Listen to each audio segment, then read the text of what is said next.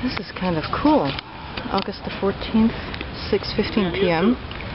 I'm in Montreal right now in Parc La Fontaine. We finished watching the Rogers Cup tennis tournament, and now we've got this interesting kind of mini soccer tournament going on. Wow, these guys are good. I've never seen anything like this. Parc La Fontaine is a great park in the middle of the city with lots of facilities. It's got a nice pond in this direction, tennis courts, some swimming facilities, all sorts of courts. Here's baseball, and we're gonna play some tennis now. So, gorgeous day in Montreal in August. It must be about 30 degrees now. Very, very warm.